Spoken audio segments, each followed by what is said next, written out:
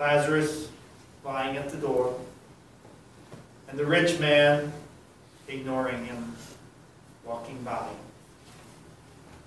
Several weeks ago, I was exiting Interstate 27 and getting ready to get on the Marshall Sharp Freeway.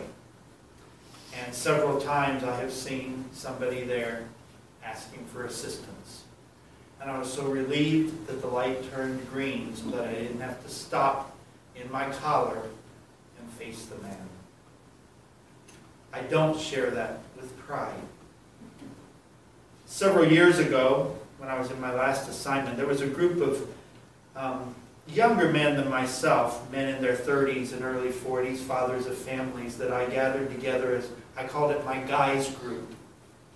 And one night, about a year and a half ago, might have even been a year ago when we had this reading, but I think maybe it was even 2 years ago, I asked them, what do they do when they drive up to somebody? And of course, in Dallas, on the street corners, it's much more common to have that taking place. What do you do? And I was astonished at the answers that the young man gave. Well, first of all, I have the kids look the person in the eye. First thing I won't do. Then sometimes we say good morning, good afternoon, I'm sorry we can't help you. But we engage them. We encounter them, Pope Francis would say. And we greet them.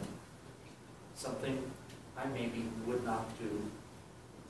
And sometimes, if they look worthy, we give them a little something. Something I probably would not do. But as the discussion went on, together we came up with an idea that I later shared with the staff of my parish, and a number of them started doing it.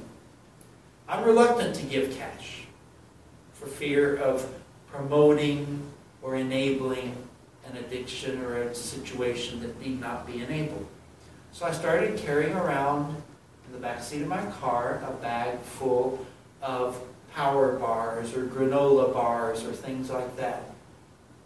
And boy, when I would pass that out and would look the person in the eye, there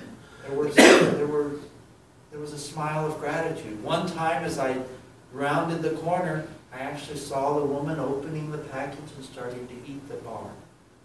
And I had a sense of having done something good. It's a conundrum. It's a difficult situation. About 10 days ago, Pope Francis confronted the issue, and he said, encounter them. Look them in the eye. Speak a kind word to them. And give them a little something. And if they're going to go off and buy beer and wine, maybe it's the only pleasure they have in their life.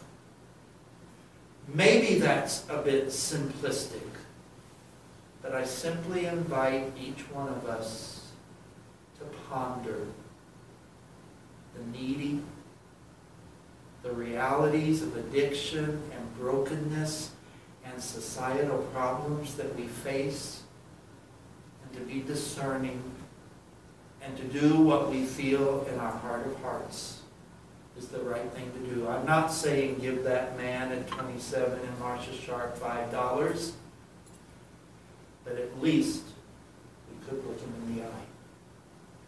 At least we could say, hello, brother, I hope things get better for you. Or maybe we do give him something, even if he's going to buy a bottle of beer with it. In this season, the Lord invites us to encounter, to give, and to discern. After all, we don't deserve what he gives us.